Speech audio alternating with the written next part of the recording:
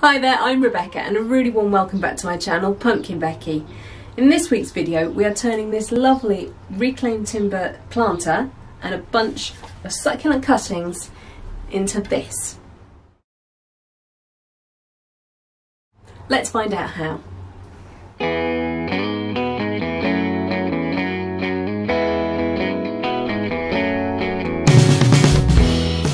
The planter we're using today was made by Luke from Pembury Recycle. I met him at the Cranbrook Nuts in May Festival. There'll be a little link to that video here.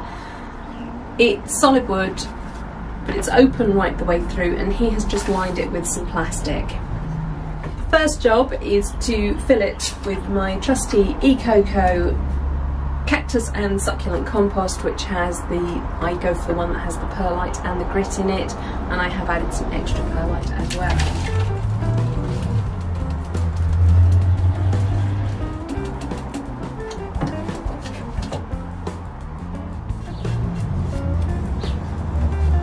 So I filled that just to below the depth of the plastic liner.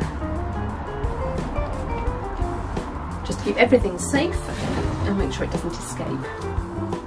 For the centre of the arrangement I am using a tea light. It's in a plastic container already, but I'm also going to put it into a little glass votive just for extra safety. This happens to be one that was left over from my Yankee Candle advent calendar, but use any one. If you're going to use this outside for dining, you could use a citronella candle, keep insects away. So I'm just putting my votive right in the centre of the arrangement, and I'm going to be planting around it. I'm not going to go super crazy with filling the spaces because I think this could last a little while, so I think it could grow into these spaces, but you could stuff it full of succulents. The first plants I'm going to put in are these three tiny Huerthia. I've borrowed them from Stompy. I'm sure he won't miss them. And I'm going to tuck those in to the centre point of each long side.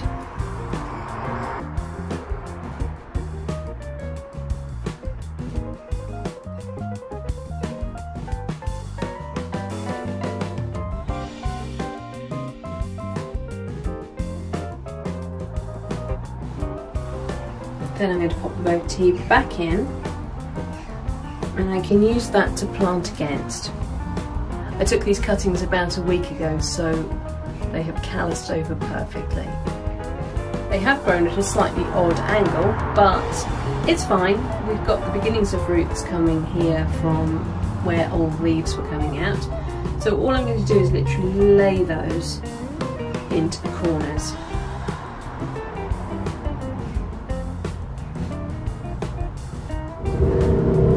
This is Crassula pellucida marginalis rubra. It's a lovely trailing habit succulent, and it's got this beautiful pinky purple colouring to the leaves, which are also variegated. I've taken cuttings that are forked deliberately so that I can lay them around the acorlis, just like that. All you need to do is make sure the stem is in contact with the soil, and the plant will do the rest.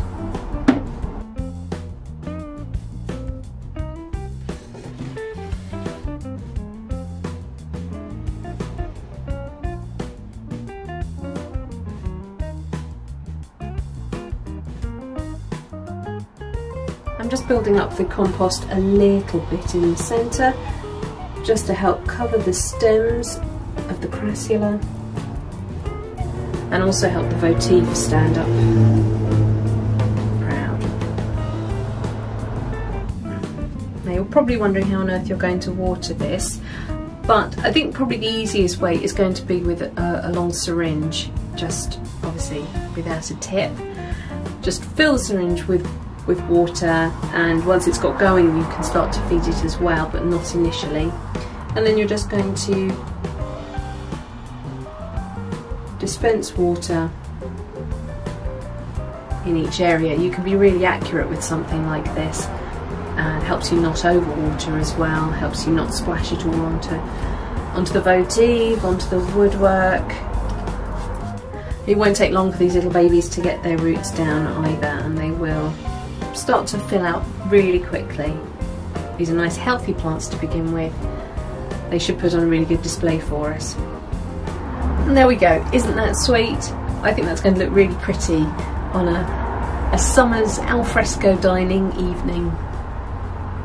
All finished. I hope you enjoyed that. It's nice to know that planters don't always have to be elaborate and take forever and need really enormous plants. These are literally just cuttings of plants I already have. The planter itself is such a statement that the planting could be quite minimal. There's 3 shades of green there with the pinky purple as well, which is also picked up by the Succulents. That's got little pink tips to the leaves. I've got different habits, got very upright pointy, I've got trailing, and then I've got lovely crown forming as well. I think there's a really lovely combination.